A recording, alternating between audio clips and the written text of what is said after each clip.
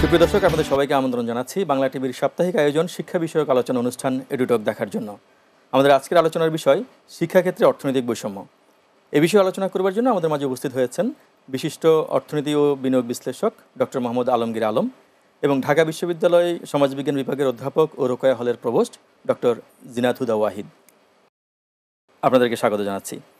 আমরা দেখতে পাচ্ছি শিক্ষাক্ষেত্রে আমাদের সরকারের অনেক অর্জন রয়েছে, যেমন ছাত্র এবং ছাত্রীদের সমতা, বছরের প্রথম দিন বই হাতে তুলে দেওয়া, ঝরে পড়ার হার কমে যাওয়া, প্রায় শতভাগ শিশু প্রাথমিকে ভর্তি হওয়া এবং একাদশ শ্রেণী পর্যন্ত অবৈতনিক করা ইত্যাদি। কিন্তু এত কিছুর পরও শিক্ষাক্ষেত্রে শিক্ষার্থীদের মধ্যে একটা বড় ধরনের অর্থনৈতিক বৈষম্য দেখা যাচ্ছে। যেমন যদি প্রাথমিকের কথাই ধরি, তাহলে দেখা যাচ্ছে যে সরকার প্রাথমিক বিদ্যালয়গুলোতে ফ্রি পড়াচ্ছে, অন্যদিকে বেসরকারি যে প্রাথমিক বিদ্যালয়গুলো অথবা কিন্ডারগার্টেনগুলোতে মোটা অঙ্কের বেতন নেওয়া হচ্ছে। তো আমি শুরুতেই এই বিষয়ে একটু আলোকপাত করার জন্য ডক্টর আলমগীর আলমকে অনুরোধ জানাচ্ছি। দেখুন, আসলে শিক্ষা ব্যবস্থায় যে অর্থনৈতিক যে বৈষম্য বা বিভাজনটা আছে সেটি কিন্তু সমাজেরই সৃষ্টি। কারণ আমাদের সমাজে উচ্চবিত্ত, নিম্নবিত্ত, মধ্যবিত্ত বা মধ্যবিত্তের মধ্যে উচ্চ মধ্যবিত্ত, নিম্ন মধ্যবিত্ত, এই যে আপনার শ্রেণী বিভাজন অর্থনৈতিক দৃষ্টিকোণ থেকে, সেখানেই কিন্তু চাহিদাটা তৈরি হয়েছে। সরকারি স্কুলগুলোতে বিশেষ করে সারা বাংলাদেশে যে সরকারের যে বিশাল যে শিক্ষা ব্যবস্থার নেটওয়ার্কিং, সেটি গণতান্ত্রিক অধিকার হিসেবে যুগ যুগ ধরে যে বিবর্তন শিক্ষা ব্যবস্থার, সেটিতে এখন একটি ভালো অবস্থায় এসেছে এবং শিক্ষা সবার অধিকার, এই যে একটি বেসিক গণতান্ত্রিক এবং সাংবিধানিক অধিকার, সেটি এস্টাবলিশ হয়ে গেছে। যার কারণে বিভিন্ন সরকারের বিভিন্ন ফেসিলিটির পরিক্রমায় বর্তমান সরকারে পরবর্তীতে বিভিন্ন আরও ফেসিলিটিসগুলো অ্যাড হওয়ার পরে এখন দেখা যায় স্কুল পর্যায়ে মাধ্যমিক পর্যন্ত মেয়েদের অনেক কিছু ফেসিলিটিস ফ্রি এবং ছেলে মেয়ে সবার জন্য প্রাথমিক পর্যায়ে সব কিছুই ফ্রি, যে বিনা বেতনে পড়াশোনা, সেটি সুযোগ তৈরি হয়েছে। তো সেদিক থেকে এটি অবশ্যই সরকারের ধন্যবাদ প্রাপ্ত। কিন্তু আমি যেটি বলবো যে এই যে kindergarten, English medium school plus পরবর্তীতে উচ্চশিক্ষার ক্ষেত্রে যে সরকারি বিশ্ববিদ্যালয় এবং বেসরকারি বিশ্ববিদ্যালয়ে বেতন বৈষম্য বা পড়ার যে মানের বৈষম্য, এই বিষয়গুলো কিন্তু আমাদের এখন সচেতন হওয়ার দাবি রাখে। কারণ বর্তমানে যে বেসরকারি বিশ্ববিদ্যালয়গুলোতে যে পড়াশোনার নামে সার্টিফিকেটগুলো দেওয়া হচ্ছে, সেটি কিন্তু পরবর্তীতে তারা কর্মজীবনে তাদের যে যোগ্যতা সেটি তারা দেখাতে পারছে না। আমরা যদি একটু একদম ছোট পরিসরে আসি, একজন বাচ্চা যখন স্কুলে যায়, এখন সরকারি প্রাথমিক বিদ্যালয় এবং কিন্ডারগার্টেন, তো সেখানে হচ্ছে যে বাচ্চার কি মানসিক অবস্থার কোনো পরিবর্তন ঘটে কিনা এই বৈষম্যের কারণে? এটি আসলে আপা ভালো বলতে পারবে, আমার চেয়ে আরও ভালো। তারপর আমি যেটি বলবো যে আমি নিজেও তো সরকারি প্রাথমিক বিদ্যালয়, সরকারি স্কুলে, কলেজে, ইউনিভার্সিটি পড়ে এসেছি। তো সেদিক থেকে আমি দেখেছি ওটা অনেক বড় ক্যাম্পাস, অনেক বেশি মানে মিথস্ক্রিয়া হয়, ছেলে মেয়েদের মধ্যে আদান প্রদান হয়। আর কিন্ডারগার্টেন বলেন বা ইংলিশ মিডিয়াম স্কুল বলেন, পরবর্তীতে ইংলিশ প্রাইভেট ইউনিভার্সিটি বলেন, এগুলো হচ্ছে একটা কোচিং সেন্টারের মতো একটি পরিবেশ। এখানে খেলাধুলা বা এক্সট্রা কারিকুলার অ্যাক্টিভিটিসগুলো খুবই কম থাকে এবং বাচ্চারা একটা ছাঁচের মধ্যে, একটা জ্যামিতিক ছাঁচের মধ্যে তারা বেড়ে ওঠে এবং তারা একটি মেশিন লাইফের মধ্যে থাকে। তো সেদিক থেকে পরবর্তীতে কিন্তু তারা হয়তো বুকিশ হয় বা ডিগ্রি অনেক বেশি পাচ্ছে বা পড়াশোনার জ্ঞানটা অনেক বেশি হচ্ছে, কিন্তু পারস্পরিক আদান প্রদান বা মিথস্ক্রিয়াটা বা মানুষের সাথে যে নিজেকে অ্যাডাপ্টেবিলিটি, এদিক থেকে তারা একটি হীনমন্যতায় ভোগে। আমি একই বিষয়ে একটু আপনার কাছে আসি। সেটা হচ্ছে যে আসলে দেখা যাচ্ছে এখন আমার হয়তো সামর্থ্য আছে, আমি হয়তো ভালো স্কুলে পড়াচ্ছি, কিন্ডারগার্টেনে পড়াচ্ছি, 3,000, 5,000 বা 8,000 টাকা বেতন দিয়ে পড়াচ্ছি, কিন্তু অন্যদিকে আরেকটা বাচ্চা হয়তো সরকারি প্রাথমিক বিদ্যালয়ে পড়ছে। তাহলে তাদের মধ্যে কি একটা মানসিক পরিবর্তন আসছে কিনা, অথবা এই যে এত বড় একটা বেতন বৈষম্য, যেখানে সরকার ফ্রি পড়াচ্ছে, অন্যদিকে আমরা মোটা অঙ্কের বেতন দিয়ে পড়াচ্ছি, তাহলে আমাদের মধ্যে কোনো ভেদাভেদ আছে কিনা? ধন্যবাদ আপনাকে। দেখুন, আমরা তো বলে থাকি যে শিক্ষা হচ্ছে কিন্তু বৈষম্য দূরীকরণের একটি হাতিয়ার, এটা আমরা বলে থাকি, এবং এডুকেশন ফর অল একটা কথাও আমরা বলে থাকি। এখন যে বিতর্কটি আসলে উঠে আসে যে এডুকেশন কি আসলে প্রিভিলেজ নাকি এডুকেশন কি রাইট, নাকি এডুকেশন প্রিভিলেজ, এডুকেশন কি একটি অধিকার নাকি এডুকেশন আসলে একটি সুবিধা, আপনি বোধহয় সেই জায়গা থেকেই বলছেন। এডুকেশন যদি, শিক্ষা যদি সকলের অধিকার হয়, তাহলে সবার জন্য কিন্তু একই বেতনে, একই সিলেবাসে, একই ইউনিফর্মে এক ধরনের একমুখী শিক্ষাই হওয়া উচিত। কিন্তু যখন শিক্ষা হয়ে যায় প্রিভিলেজ, শিক্ষার সুবিধা ভোগী একটি সম্প্রদায়ের জন্য যদি বিষয় হয়ে যায়, তখনই আসলে আমরা এই বৈষম্য বা শ্রেণী বৈষম্যগুলো দেখি। যে প্রসঙ্গটির অবতারণ আপনি করেছেন, বাংলাদেশে কিন্তু আমরা একমুখী শিক্ষা ব্যবস্থায় যেতে পারিনি। এখানে বিভিন্ন স্তরে, বিভিন্ন পর্যায়ে বিভিন্নমুখী শিক্ষা দেখছি। আপনি যেটা বলছেন, সরকারি প্রাথমিক শিক্ষাগুলোতে আমরা দেখছি বিনা বেতনে পড়ছে, বই পুস্তক দেওয়া হচ্ছে। এটি যেমন সত্য, তেমনি এটি সত্য যে প্রাথমিক স্কুলগুলি বা প্রাইমারি পর্যায়ের স্কুলগুলোতে চালা নেই, স্কুলের ঘরে আমরা দেখতে পাচ্ছি বেঞ্চ নেই, চেয়ার নেই। শিক্ষকদের যে অবকাঠামোগত এই অবস্থাটির সাথে সাথে যারা শিক্ষাদান করছেন তাদেরও দেখবেন যে তাদের পোশাক ভূষাও কিন্তু এক ধরনের দারিদ্রতার ছাপ আছে। অন্যদিকে যখন আমরা কোচিং বা এই ধরনের কিন্ডারগার্টেন সিস্টেমের যেটা বলছেন, ইংলিশ মিডিয়ামের যে শিক্ষা প্রতিষ্ঠানগুলো বলছি, সেখানের অবকাঠামোগত একটা বিশাল বৈষম্য কিন্তু আপনি দেখতে পারবেন। এখন যে এই সমস্ত কিন্ডারগার্টেন কিংবা ইংলিশ মিডিয়াম স্কুল কিংবা কেডেট কলেজগুলো হচ্ছে, কিংবা কিছু কিছু মাদ্রাসার কথাও যদি বলেন, দেখবেন যে মনে হয় এগুলো যেন মুঘল স্থাপত্য কিংবা কর্পোরেট কালচারের কোনো একটা বিদ্যানিকেতনে আপনি ঢুকে যাচ্ছেন। প্রথম বৈষম্য।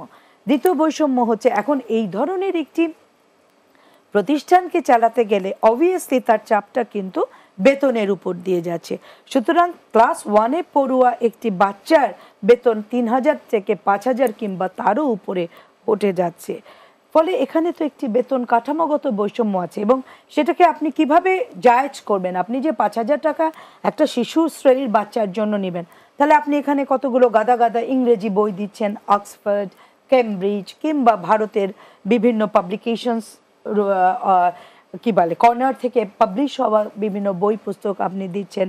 তার সাথে আপনি বলছেন এখানে খেলার সরঞ্জাম আছে, তার সাথে আপনি বলছেন এখানে বিভিন্ন ধরনের টিফিন ইত্যাদিগুলো, অর্থাৎ এই সমস্ত নানামুখী জিনিসগুলো ঢুকিয়ে বেতন কাঠামোটাকেও কিন্তু অবকাঠামোর সাথে আপনি অনেক একটা বাড়িয়ে দিচ্ছেন। ফলে কি হচ্ছে, খুব স্বাভাবিকভাবেই দুটো শ্রেণী, দুটো শিশুর ভেতরে যেমন আমরা শ্রেণী বৈষম্য দেখতে পাচ্ছি, এবং তার একটি মনস্তাত্ত্বিক চাপ তো স্বাভাবিকভাবেই আমাদের এই শিশুদের মনে উঠবে, এবং যেটা পরবর্তী পর্যায়ে যেটা আরো প্রবল হচ্ছে। কারণ আমরা বলি যে শিক্ষা প্রতিষ্ঠান সামাজিকীকরণের একটি বাহন। সুতরাং যেই শিশু এই ধরনের কর্পোরেট কালচার বা মুঘল স্থাপনার বিদ্যানিকেতনের ভেতর দিয়ে বড় হচ্ছে, সে তো ধরেই নিচ্ছে জীবন এত সুন্দর, জীবন মানে এরকম ঝকঝকে তকতকে, এবং জীবন মানে হচ্ছে বা কারিকুলাম বা সিলেবাস হচ্ছে শুধুমাত্র বাংলাদেশ নয়, তার সাথে বহির্বিশ্বের, আজকের যে গ্লোবালাইজেশনের কথা বলছি, বহির্বিশ্বের বহির্মুখী এবং ইংরেজি জানা, চটপটে, স্মার্ট, এই যে কনসেপশনসগুলো আমরা ব্যবহার করছি, এটি এক ধরনের সামাজিকীকরণ প্রক্রিয়া যাচ্ছে।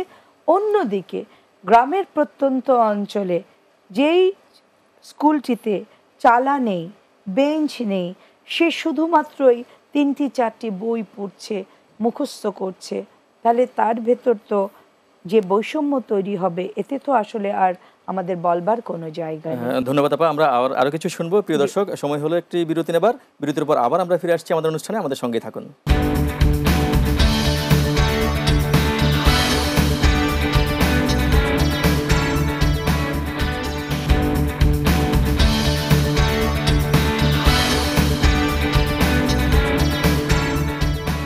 দর্শক, আপনারা দেখছেন এডু টক। বিরতির পর আমরা আবার আমাদের অনুষ্ঠানে ফিরে আসছি। আমরা যে কথাটি আলোচনা করছিলাম, আমি আবার একটু স্যারের কাছে আসি। আমি জানতে চাচ্ছি যে আসলে একটা হচ্ছে যে সরকারি এবং বেসরকারি স্কুলগুলোর মধ্যে একটা প্রতিযোগিতা, আবার এমনও দেখা যাচ্ছে যে বেসরকারি স্কুলগুলোর মধ্যে হচ্ছে যে কোনোটা একটু কম বেতন, কোনোটা একটু আবার অনেক বেশি বেতন, সেখানে আরেক ধরনের বৈষম্য আছে। তো আমাদের অভিভাবকরা কি মনে করেন যে যেখানে বেতন বেশি সেখানে লেখাপড়া ভালো, এরকম কিছু কি ভাবার কোনো অবকাশ আছে? আপনি যদি ন্যাশনাল কারিকুলামের প্রতিষ্ঠানগুলোর দিকে তাকান, যেমন আমাদের যে এনসিটিভিটি আছে, তাদের ওই কারিকুলামে বাংলা এবং ইংরেজি দুটি মিডিয়াম আছে। তো কিছু কিছু স্কুল, বিশেষ করে ঢাকায় কিছু স্কুল ইংলিশ কারিকুলামটাকেও পড়াচ্ছে, ইংলিশ মিডিয়ামে পড়াচ্ছে, সেম সিলেবাস কিন্তু English medium, SSC English version, SSC HSC কোর্সগুলো। তো সেদিক থেকে আর কিছু ইনফ্রাস্ট্রাকচার ফেসিলিটিস অ্যাড করে তারা সরকার নির্ধারিত বেতন কাঠামোর বাইরে এডিশনাল নিচ্ছে। আর যেগুলো এই এসএসসি এইচএসসি বা এখানের কারিকুলামের বাইরে ক্যামব্রিজ বা অক্সফোর্ড ইউনিভার্সিটির যে সিলেবাস বা এই অ্যাডেক্সেলের যে সিলেবাস অ্যাডপ্ট করছে, যারা ব্রিটিশ কাউন্সিলের মাধ্যমে পরীক্ষা দিচ্ছে ও লেভেল বা আলটিমেট টার্গেট ও লেভেল, কিন্তু নার্সারি বা প্লে গ্রুপ থেকে বাচ্চাদের নিল, তাদের পড়াশোনা ইংলিশ মিডিয়ামের, ওখানে কিন্তু সরকারের হস্তক্ষেপটা একেবারেই নেই। যদিও আগে ভ্যাটটা মানে ছিল, ভ্যাট নিয়ে কিছু বিতর্ক ছিল, আলটিমেটলি গার্ডিয়ানদের এখন ভ্যাট দিতে হচ্ছে। প্লাস আরেকটি বিষয় ছিল, সেটি হচ্ছে আগে বছর শেষে একটা সেশন ফি শুরুতে নিত, এখন হাইকোর্ট সুপ্রিম কোর্টের নির্দেশে সেশন ফিটা না নিয়ে সেটিকে আবার 12 দিয়ে ভাগ দিয়ে বেতনটা আবার বাড়িয়ে দিয়েছে। আমার ছেলেও ম্যাপল লিফে পড়ে, আমি দেখেছি বছরের শুরুতে একটা বড় অ্যামাউন্ট দিতে হতো, এখন আগের চেয়ে মাসিক বেতন অনেক বেড়েছে, কিন্তু সেশন ফি নেয় নাই। তো এই কি মানে গার্ডিয়ানদের উপরে সেম প্রেশার। কিন্তু আসলে মানে ওর বাচ্চা ইংলিশ মিডিয়ামে পড়ে ও লেভেল করছে বা এ লেভেল করছে, আমার বাচ্চাও পড়তে হবে, এ ধরনের একটা ট্রেন্ডে মধ্যবিত্ত উচ্চ মধ্যবিত্তের দিকে যে ধাপিত হওয়া বা আপার ওয়ার্ল্ডের সাথে বা আপার ক্লাসের সাথে নিজেকে খাপ খাইয়ে নেওয়ার প্রবণতা, অথবা বিশ্বের দৌড়ের সাথে নিজেকে অ্যাডাপ্টেবিলিটির জন্য অনেকে ইচ্ছা না থাকলেও ইংলিশ মিডিয়ামে দিচ্ছে। কিন্তু ইংলিশ মিডিয়ামে যারা পড়ছে তারা কি করছে, ও লেভেল এ লেভেলের পরে কিন্তু থেমে যাচ্ছে। কারণ আমাদের দেশে কিন্তু ও লেভেল করে এ লেভেল করেও কিন্তু ওই নর্থ সাউথে ঢাকা বিশ্ববিদ্যালয়ে ভর্তি পরীক্ষা দিচ্ছে। সেখানে আবার দেখা যায় আমাদের যারা বাংলা মিডিয়াম থেকে যারা আসছে তাদের সাথে কম্পিটিশন অনেক সময় পারে না, কারণ সিলেবাসটা অনেকটুকু ভিন্ন। আর যারা দেশের বাইরে যাচ্ছে তারা দেখা যায় আর বাংলাদেশে আসে না, ব্রেন ড্রেন হয়ে যায়, তারা সেখানে পড়ছে, পরে গার্ডিয়ানরা পরে আফসোস করে যে ছেলেটা চলে গেল। আর যে একই সমাজে এসে একটি উদয়নী স্কুল বা আপনার নরডম কলেজের একটা স্টুডেন্ট তার সাথে ম্যাপল লিফ বা আপনার স্কলাস্টিকের একটি স্টুডেন্ট, তার সাথে চট্টগ্রামের কোনো একটা প্রত্যন্ত অঞ্চলে এসএসসি পাশ করা একটা ছেলে, তার সাথে দাখিল মাদ্রাসার দাখিল পাশ করা এসএসসি ইকুইভ্যালেন্ট, তাকে একসাথে যখন মিশাবেন, এক একটাকে এক একটা মঙ্গল গ্রহ, কেউ অন্য গ্রহ থেকে এসেছে এরকম মনে হবে। যে মাদ্রাসা থেকে এসেছে তার প্রেজেন্টেশন বা তার যে টোটাল এক্সপোজার একরকম, ঢাকার একটি ভালো বাংলা মিডিয়াম স্কুলে সে হয়তো ইংলিশ মিডিয়াম ওর সাথে কম্পিট করছে বা পারছে, কিছুটা অ্যাডাপ্টেবিলিটি পাচ্ছে, কিন্তু একই বাংলা মিডিয়াম স্কুলেও কিন্তু নগর, মহানগর, গ্রাম এবং স্কুলের যে ক্লাসিফিকেশন, সেখানে তার যে টোটাল লাইফের যে শিক্ষা নেওয়া এবং তার যে সেটার বই প্রকাশ, সেটি চেঞ্জ হয়ে যাচ্ছে। এটি সমাজবিজ্ঞানী, উনি ভালো বলতে পারবেন। কিন্তু আমার দিক থেকে যেটি মনে হয়, আমরা আসলে ওই যে একই পড়াশোনা, যেমন ইউএসএতে, পুরো ইউএসএ অথবা ইউকে বা পৃথিবীর সব দেশে শিক্ষা সবার জন্য সমান, একই সিলেবাস, একই পড়াশোনা, একই কারিকুলাম এবং একই, অর্থাৎ রাষ্ট্র ইউনিক এডুকেশনের ব্যবস্থা যতক্ষণ না করছে ততক্ষণ পর্যন্ত এসএসসি ইকুইভ্যালেন্ট হচ্ছে ও লেভেল, এসএসসি ইকুইভ্যালেন্ট দাখিল পাশ করা ছেলে, আবার এসএসসি, আবার হচ্ছে এসএসসি ভোকেশনাল কারিগরি, যেটা কারিগরি, কিন্তু দেখবেন প্রেজেন্টেশন, এক্সপোজার সব সম্পূর্ণ ভিন্ন, এক একজনের এক একটা, এক একজনকে মনে হবে এক এক গ্রহ থেকে এসছে, অর্থাৎ পড়াশোনা এবং পরিবেশ সবই ভিন্ন। যেহেতু উচ্চশিক্ষার কথা যেহেতু আসছে, আপাতত ঢাকা বিশ্ববিদ্যালয়ে পড়াচ্ছেন, তো সেখানে হয়তো একজন শিক্ষার্থী অনেক কম বেতনে পড়ছে, তা আবার দেখা যাচ্ছে প্রাইভেট যে বিশ্ববিদ্যালয়গুলো আছে সেখানে যদি আমি একটা বিবিএর কোর্স ধরি, সেখানে হচ্ছে যে কোনো ইউনিভার্সিটিতে হয়তো সেটা 2.5 লক্ষ টাকা, আবার কোথাও 7 লক্ষ টাকা। তো এই যে একটা ভেদাভেদ, একটা বৈষম্য, তো এটা একটু যদি বলেন।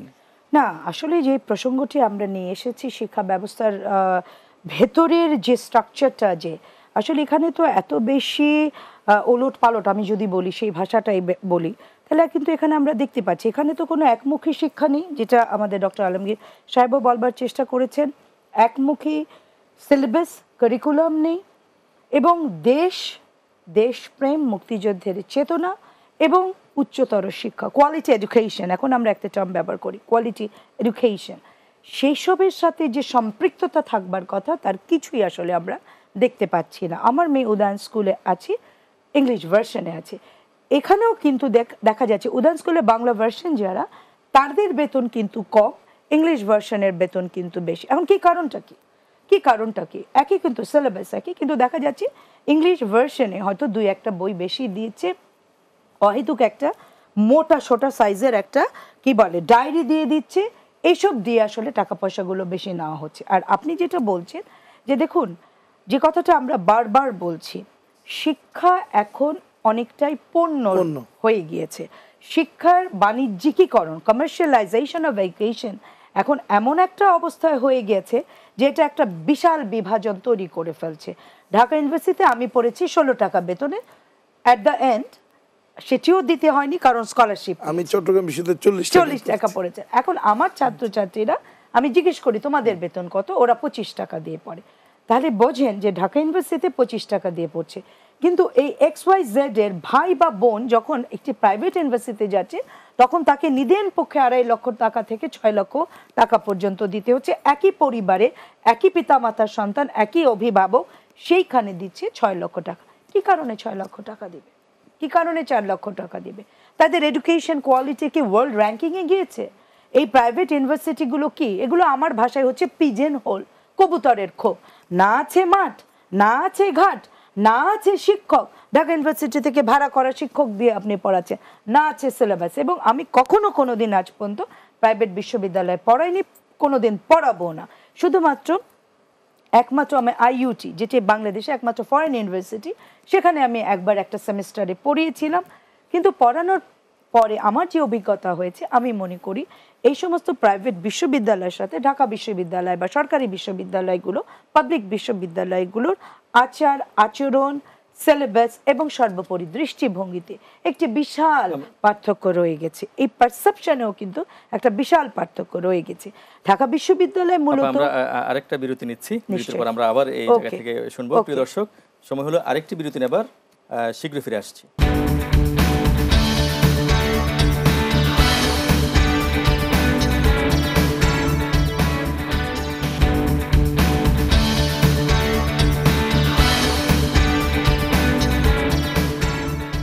প্রিয় দর্শক, বিরতির পর আমরা আবার ফিরে আসছি আমাদের আলোচনায়। যে বিষয়টি আপনার কাছ থেকে শুনতে চেয়েছিলাম, আমি আরেকটু যোগ করে দিচ্ছি যে আপা আসলে অনেক গরিব মেধাবী শিক্ষার্থী আছে যারা হয়তো পাবলিক বিশ্ববিদ্যালয়ে কোনো কারণে যদি সুযোগ না পায়, তারা আবার প্রাইভেট বিশ্ববিদ্যালয়ে পড়তে হয়, কিন্তু সেখানেও তারা এই প্রাইভেট বিশ্ববিদ্যালয়ের এই এত টাকা যোগান দিতে হিমশিম খাচ্ছে। শুনুন, সারা বিশ্বে প্রাইভেট বিশ্ববিদ্যালয়গুলো এক একটা রোল মডেল হিসেবে পালন করছে। সব কিন্তু আপনার যে নামি দামি, আমি নিজে যেই বিশ্ববিদ্যালয় ওয়ারিক ইউনিভার্সিটি গ্লোবাল র্যাঙ্কিংয়ে অত্যন্ত টপ র্যাঙ্কিং যুক্তরাজ্যের, আমি সেটা কিন্তু প্রাইভেট ইউনিভার্সিটির একটা মডেল। কিন্তু কথা হচ্ছে সেই জায়গায় তো আমাকে যেতে হবে। ঢাকা বিশ্ববিদ্যালয়ে মূলত প্রান্তিক ছেলেমেয়েরাই বেশি পড়ছে এবং কম বেতনে তারা পড়ছে। এমন অনেক শিক্ষার্থী আছে যারা এক বেলা খেয়ে, মানে আপনি চিন্তা করতে পারেন, এক বেলা খেয়ে আমার ছাত্রছাত্রীরা এখানে পড়তে আসছে এবং বাবা মা তাদের টাকা দিচ্ছে না, তারা টিউশন করে বাবা মার জন্য টাকা পাঠাচ্ছে। এটা হচ্ছে ওভারঅল একটা পিকচার। অন্যদিকে অপোজিটে আমরা যেটা বলছি, আমি নিজে প্রাইভেট বিশ্ববিদ্যালয় প্রতিষ্ঠান বিরোধী নই, কারণ আমাদের জনসংখ্যার অনুপাতে পাবলিক বিশ্ববিদ্যালয়ের সংখ্যা অনেক কম। কিন্তু কথা হচ্ছে বিশ্ববিদ্যালয়কে তো বিশ্ববিদ্যালয়ের মিনিমাম রিকোয়ারমেন্টগুলো ফুলফিল করতে হবে। না আছে অবকাঠামোগত অবস্থা, বারবার ইউজিসি তাদেরকে চিঠি দিচ্ছে যে তোমরা তোমাদের মূল ক্যাম্পাসে চলে, নিজস্ব ক্যাম্পাসে চলে। এই বিষয়টা একটু আমি স্যারের কাছে একটু জানতে চাই যে আসলে প্রাইভেট বিশ্ববিদ্যালয়ের আমি প্রাইভেট ইউনিভার্সিটির ভিতরে আমার বাসা ধানমন্ডিতে, তো আমার রোডেই 3টা বিশ্ববিদ্যালয়, ইউলেভ, নর্দার্ন ইউনিভার্সিটি, এশিয়া প্যাসিফিক। এখন ক্যাম্পাসটা এশিয়া প্যাসিফিক সরে গেছে। আমি খুব ক্লোজলি বিভিন্ন প্রাইভেট ইউনিভার্সিটিগুলোকে দেখি, যাওয়া আসার পথে বা ভিতরে কেউ দেখি, যেটি হচ্ছে বেশিরভাগ ইউনিভার্সিটিতে শুধু প্রজেক্ট প্রপোজাল। আমি একটা প্রাইভেট ইউনিভার্সিটি প্রজেক্ট প্রপোজাল বানিয়ে দিয়েছিলাম। প্রজেক্ট প্রপোজালে কিন্তু অনেক বড় বড় বিশ্ববিদ্যালয় সিলেবাস ডাউনলোড করে সেটিকে ওখানে কপি পেস্ট করে দেওয়া হয় যে ফার্মেসির জন্য এই সিলেবাস, বিবিএর জন্য এটা পড়ানো হবে। তারপর বই যখন ইউজিসি আপনার চেক করতে আসে তখন বিভিন্ন ইউনিভার্সিটি থেকে বই এনে বইয়ে পুস্তক দিয়ে সাজিয়ে দেওয়া হয়। কিন্তু প্রকৃতপক্ষে স্টুডেন্টরা লাইব্রেরিতে যায় না, লাইব্রেরি ওয়ার্ক করে না, পার্মানেন্ট টিচার নাই। আপা যেটা বললো, বিভিন্ন ইউনিভার্সিটির টিচাররা নিজের মন মতো হঠাৎ করে এসে 2-1টা পরীক্ষা নেয়, পারলে স্টুডেন্টের সাজেশন দিয়ে দেয়, নিজেরাই নোট দিয়ে দেয়। ওই কয়টা পুরো দেখা যায় কথা আরেকটু যোগ করে দিই, একটু শিক্ষকদের একটা বেতন বৈষম্য একটা ব্যাপার না, বেতন বৈষম্য বুঝাতে আসলে প্রাইভেট ইউনিভার্সিটিতে দুই একটা স্বনামখ্যাত প্রাইভেট ইউনিভার্সিটিগুলো ছাড়া দু চারটা আছে, এর বাইরে বেশিরভাগ প্রাইভেট ইউনিভার্সিটিগুলোতে বেশিরভাগ সাবজেক্টে নিজস্ব টিচার নাই।